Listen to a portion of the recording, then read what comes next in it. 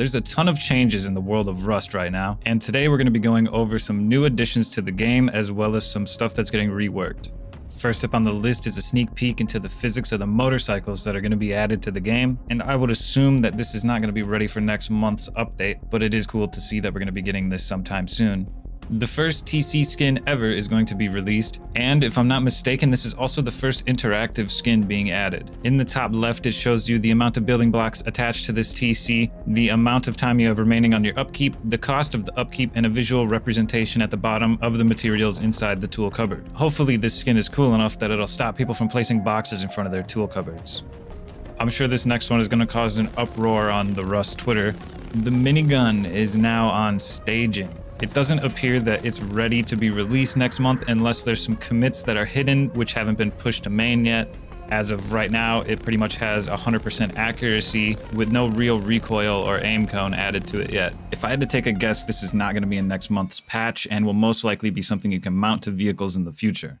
Those are 3 new things that have been added to the staging branch recently. Now let's take a look at some stuff that's getting reworked. 2 huge changes to electrical are coming, with the first being the ability to snap components by holding left shift. And if you have multiple placed down, you'll be able to snap them an equal distance away from each other, as you can see here.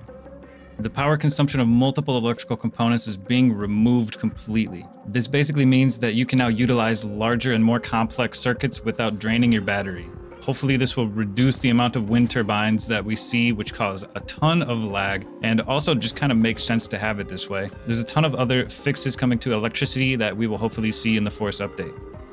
The patrol heli is getting fixed up a little bit. Some bugs are getting smushed and changes to its pathing are being made, and hopefully it'll be a bit more unpredictable and random with the way that it wanders around the map and how it engages with players while being attacked. One of the most notable bug fixes is that after you've died to heli, sometimes it'll still be aggroed on you, and that has been fixed.